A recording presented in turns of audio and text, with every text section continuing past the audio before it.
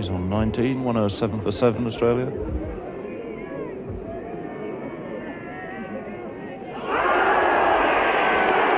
And he's given him out LBW. The quicker ball, the short one, not unlike, in fact, the ball that he took his first wicket with, that of Ian Chappell. That's slightly further up. And 5 wickets to Phil Edmonds in his first Test match. The last 2 Australian wickets, Dennis Lillee and Jeff Thomson, fell to John Snow to give him an excellent performance. 3 for 22 from 18.5 overs and 7 maidens, but a thoroughly disappointing performance from the Australians, all out for 135, 153 behind, and Phil Edmonds, 20 overs, 7 maidens, 5 for 28 on his debut. Well, England made great strides in their second innings. We join play now after they've added 55 without loss. Max Walker is the bowler and Barry Wood is taking strike. Must be very close indeed, yes.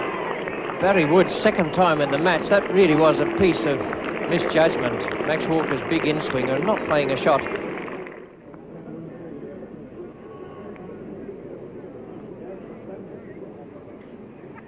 Well, he's bowled him. The quicker ball there, pushed through. Edrich trying to pull it away. Never really quite short enough for him to successfully make that shot. And the departure of John Edrich, the second Englishman out here in the second innings. He made 35.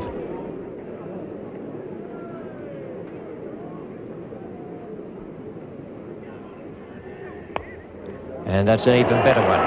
No need to chase that. 4 runs. Mallett, his first ball back over the wicket rather than round. That was a good stroke from David Steele. It's Lillee coming in now from the far end. And that's it this time. No second chance offered to him. Greg Chappell taking a good catch there. Went very, very sharply off the bat. And a familiar flash outside the off stump from Fletcher again, causing his downfall. And giving a first second in his wicket to Dennis Lillee.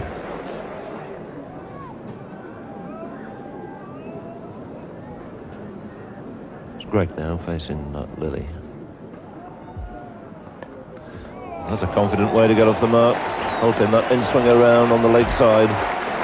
Nicely timed shot, nudging it away. And the pace of Lillee, seeing that ball speed away for 4.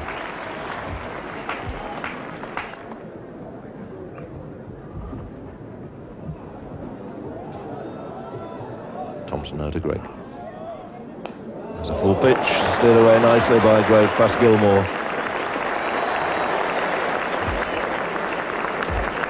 So moving on with a second boundary, taking his score on to 8.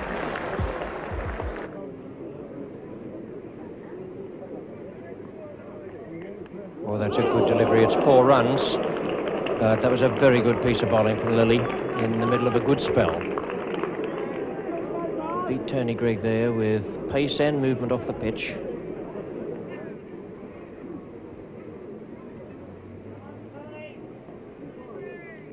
Good shot. And there's the answer from Tony Greig.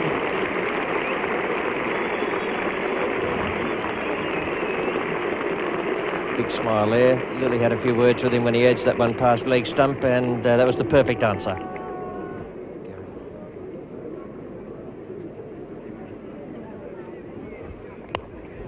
It's a genuine half volley, firmly hit through mid-off. Thompson chasing it, giving it away.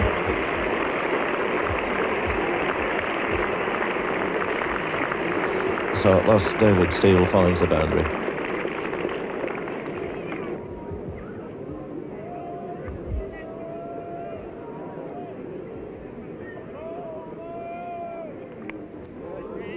He's beaten Gilmore this time, much to the relief of David Steele, because that single takes him through to yet another 50. And David Steele is Northamptonshire cricketer, acknowledging the applause of this crowd. What a consistent performer he's been.